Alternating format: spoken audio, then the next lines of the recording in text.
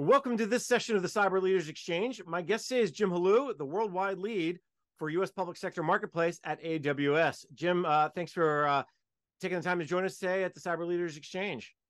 Jason, good to see you again. Looking forward to the dialogue today. We just heard the whole day about zero trust and where agencies are at. We heard from Krista Russia, the Federal Chief Information Security Officer, about the progress he's seen agency-wide. We heard from obviously a lot of different vendor partners who are helping agencies move the ball forward.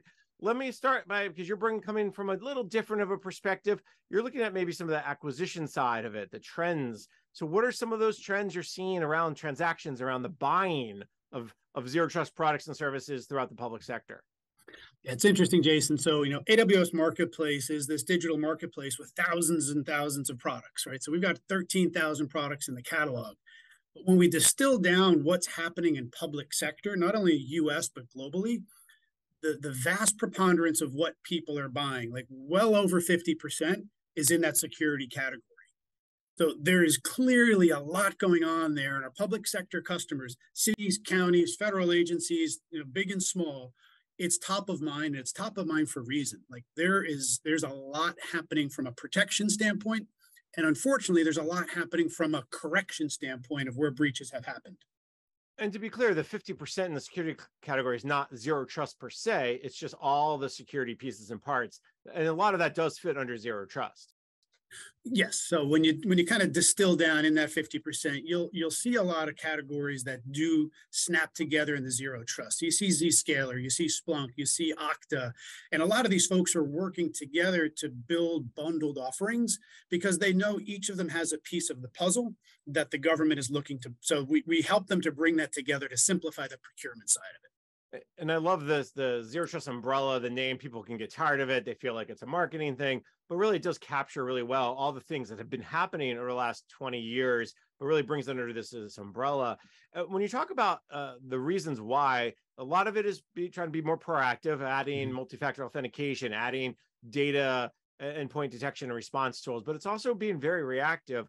How do those, when you look at the trends throughout the public sector, how does that break down versus reactive versus proactive versus what? Yeah, so often things will happen in public sector that don't catch the light of day. So there's a lot of things that may happen that are reacted to, and for good reason. We don't read about it on the front page of the Washington Post.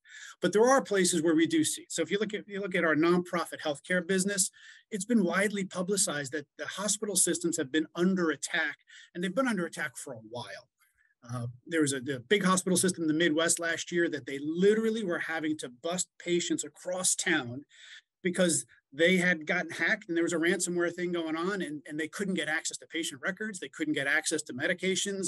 It was a really unfortunate situation. So like things like that are scary.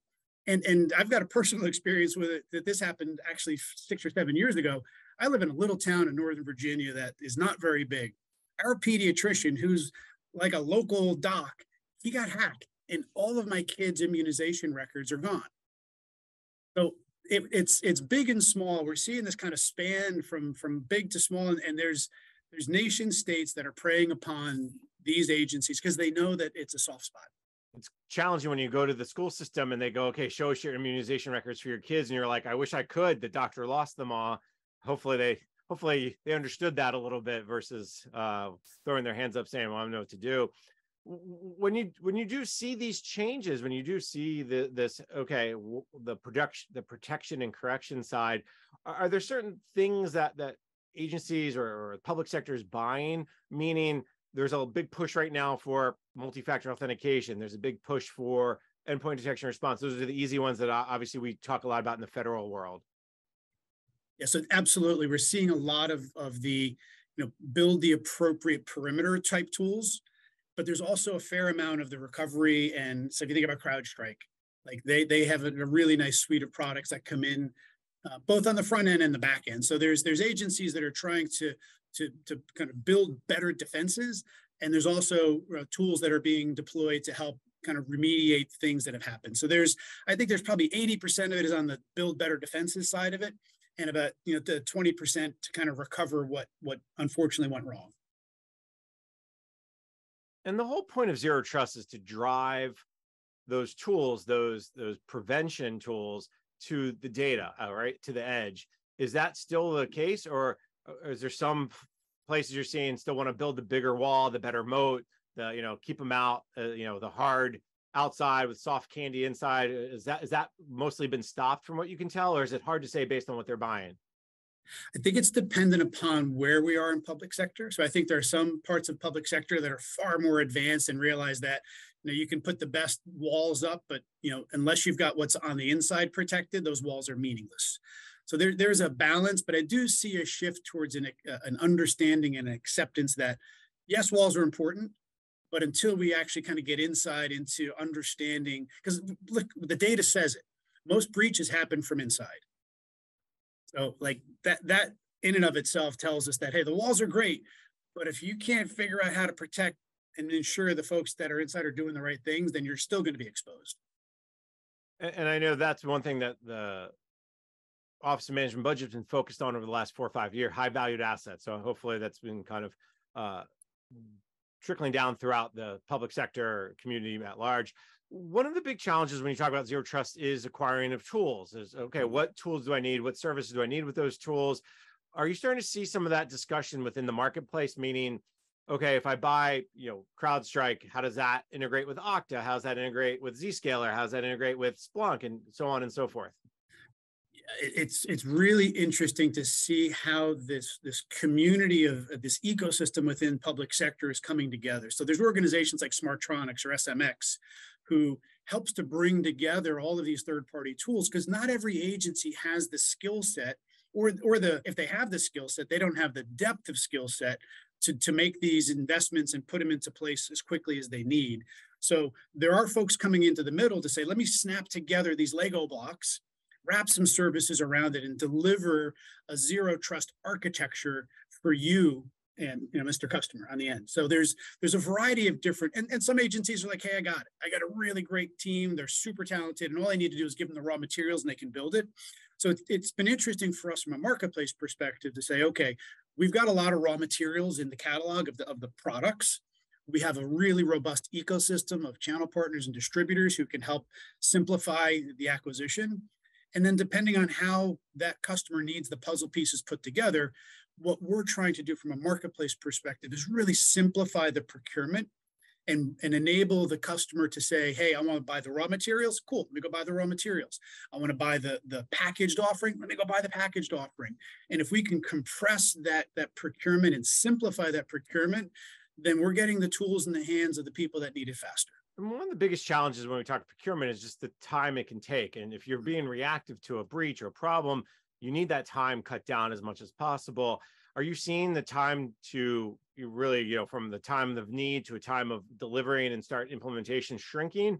How do you measure that? Or how do you at the marketplace, because sometimes that's out of your control, what kind of metrics are you using to say, okay, are we delivering? Are we helping people get to what they need more quickly? Yeah, so put yourself in the shoes of a CISO that just went through a breach, and that CISO now needs to go get software. If he or she were to follow the traditional procurement process and go, okay, I'm going to put an RFI out, let all the responses come in. I'm going to distill all the RFIs. I'm going to go now put an RFP out and do all the responses. Then I got to go put do a 3-bid competition. Like, it's too late. It's too late. So what we're trying to do is work with industry and partners to say, let's make sure that government procurement can check the boxes to ensure they're getting the best prices. Let's make sure that the terms of service that they need are in place and we can compress that. And we work with folks like Carasoft. They've got a vast catalog of folks who've done that on the GSA schedule. So we already know GSA pricing. We already know that there's a GSA accepted EULA out there. And what we then do is we compress that procurement time. And actually, CrowdStrike is an example where the president of CrowdStrike talked about how they've seen procurement in public sector compressed by up to 45%. So you take that traditional procurement and you squeeze it down 45%. That means we're getting protection in the hands of people a whole lot faster. And that's part of the big value add that marketplace brings to the equation, is helping government get that in there faster. Part of what Zero Trust does, part of why we're talking about, and there's this big focus, is to get folks ahead of the curve as well, so they can be prepared for when that next cyber attack does occur. Is that the other thing that you're starting to see, is that the time it takes to make those decisions? Okay, what do we need? What gaps do we have? How do we fill those gaps? Because it's not always in response to an attack, but oh, we're starting to see a trend that means we have to do X better, or we have to protect Y differently.